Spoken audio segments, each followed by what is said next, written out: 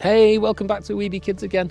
Just come to the woods to tell you a story, and this story is from this book called Earth Tales from Around the World by Michael Caduto, a fantastic book. And the story that I'm going to tell you is another bird story.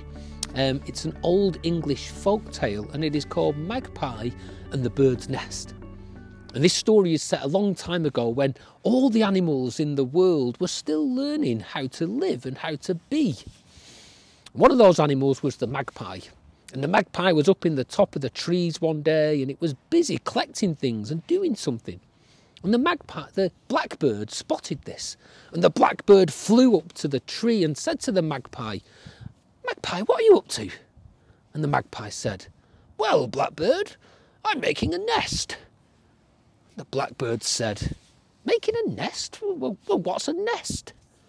The magpie replied, "Well, the nest is somewhere for you to rest and somewhere to bring up your young, and I'm busy making one." And the blackbird said, "Oh, what a great idea. I've never heard of a nest. I think all the birds should know about this." And the blackbird flew off through the woods, across the hills, through the fields, into the marshes, along the shoreline, and returned to the treetops with all of the birds. And Blackbird explained that Magpie was making a nest and everybody should watch, and all the birds watched carefully. And first of all, Magpie flew down to the edge of a pond, and Magpie began to collect up lots and lots of mud. And it flew back into the tree and began to make this little ball shape. Now, the thrush saw this and said, "What a great idea! This looks like a great nest for me." And without waiting to see the magpie finish, it flew away and started making itself a nest out of mud. But the magpie continued. And next, the magpie flew off into the treetops and started to gather sticks. And it came back with the sticks and it wove the sticks in and out of the mud. "Hey," said the blackbird, "that is much stronger. That is the nest for me. I'm going to make a nest just like that." And the blackbird flew away to start making its nest. But the magpie wasn't done. And the magpie flew off and it thought, "This nest needs to look a little bit prettier." So it flew down on the ground and it picked up lots of small sticks. And it came back and it began to decorate the outside of the nest with these small sticks. And the sparrow saw this. And the sparrow said, "Well, what a beautiful nest. That is the nest for me." And the sparrow flew away and began to make its own nest. Now the owl had been watching and seeing how these nests were really great for small birds, but not for the big birds like the owl.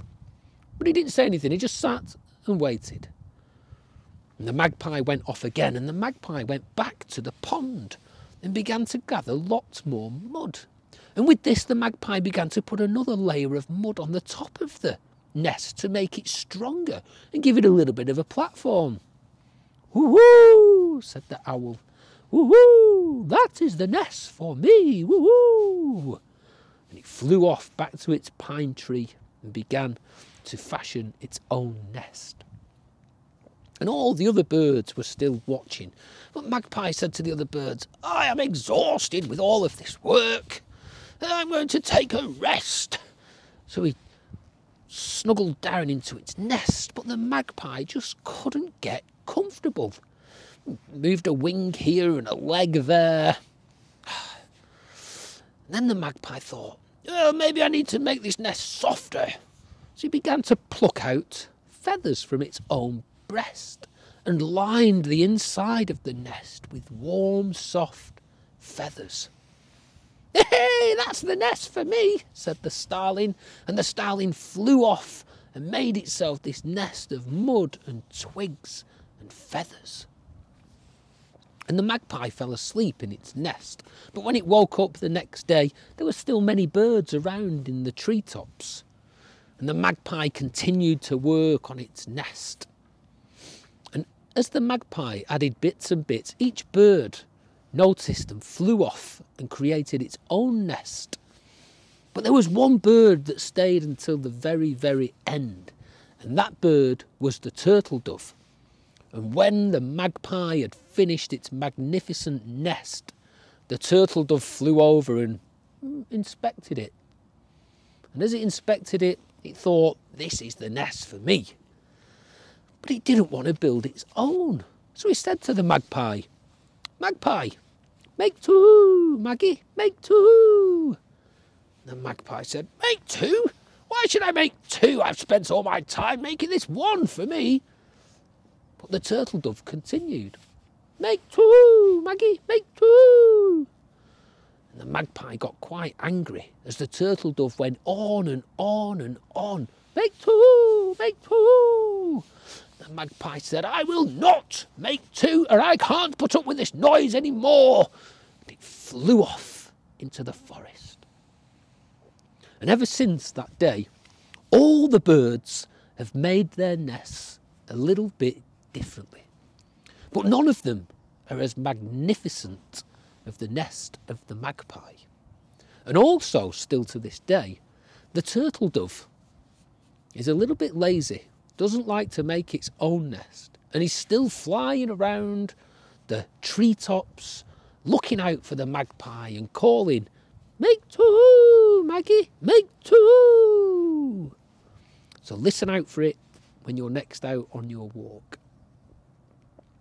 So I hope you enjoyed that story. I like that story. It reminds us that all the birds have different nests, and for me it kind of inspires me when I'm out walking to try and identify the different nests for the different birds. I also love that story because it's got a lovely little message in it as well. It teaches us that we can learn from each other. All the birds gather round and they watch the master nest maker, the magpie. But each of them took little ideas from the magpie and made their own very nests. And that teaches us that by working together and watching each other, we can learn lots and lots and lots. So remember that this weekend is the Big Garden Bird Watch. We've got everything ready at home. If you've not done anything yet, then look at our nature activities, and there's a video to help you make a bird table and some bird feeders. We'll be taking part. We hope you do too. So have a lovely weekend. Thanks for stopping by at Weeby Kids, and we'll see you again sometime soon. Bye.